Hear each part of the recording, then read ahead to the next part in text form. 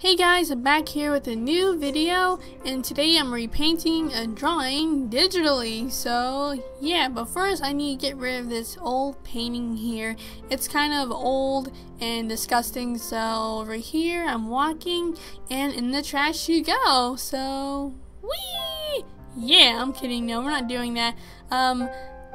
This video's off to a good start, but anyways, reversing, okay, there we go. So no joke, I had this commentary down the first time my microphone. The commentary was horrible and the audio was disgusting. Like, it sounded disgusting, so I had to redo it. And no joke, I was very upset because like it was less awkward. Well, the beginning part was less awkward the first time or second time, whatever. But yeah, this is like the third time I'm recording this, so I hope this commentary does not freaking disappoint me. Please don't. But anyways, I'm drawing this over and this painting over in Procreate like I always do. I found a way where I can make the video time lapse longer and make it to where it stretches out so that you can see it through the whole video and it's not like cropped in the middle. I don't know why, but I don't like videos like that. I don't like I don't like when my stuff ends up like that.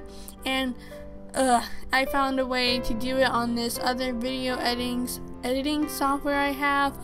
So I was very happy, even if, like, you know, the proportions might be stretched out just a little bit. It's good for now and it looks kind of more professional. But yeah, anyways, yeah, this whole redraw thing was very fun because I think I drew this painting last year. Yeah, I'm looking at it right now and the watermark signature thing says Future Mangaka 17, so you know, technically 2017, whatever. Yeah, Jack, especially the guy on the left, he looks completely different. I'm so happy because in the old version he did look like a guy, but he looked kind of weird. So now in this one he kind of looks like a guy that's like, okay, you're acceptable. So yeah, it's kind of weird because when I was sketching him out, I was like, oh my gosh, what the heck? And it's weird because I don't draw him that much as I really supposed to. I draw Olivia more, so that's why she was easiest.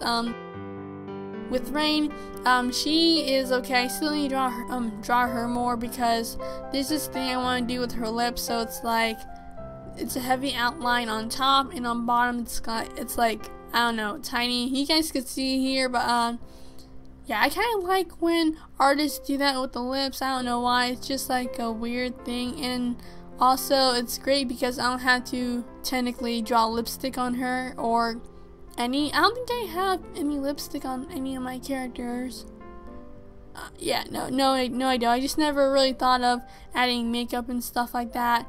Maybe eyeliner or eyeshadow on some others, but yeah, okay, let's see. Here I'm coloring the whole painting, and honestly, I need to seriously correct the color swatches for the characters, because compared to the swatches on Paint Tool SI and Procreate, they are completely opposite. And that's why you're wondering, like, hey, why is Olivia very dark for? Yeah, she's not supposed to be that dark. I think Jack, his color swatch is okay. Rain is decent, but Olivia's like concerning because she's not that dark. But yeah, I need to like fix that maybe later. It's not really a big deal, but if I want to make more prints regarding my OCs and stuff in the future, I need to fix that. So yeah, here is the line art and the colored final version combined, well, side by side, whatever. Ta-da! Oh my gosh. So yeah, I hope you guys enjoyed this very short video. Thankfully it's under 5 minutes, and I'll see you guys next Friday. Bye!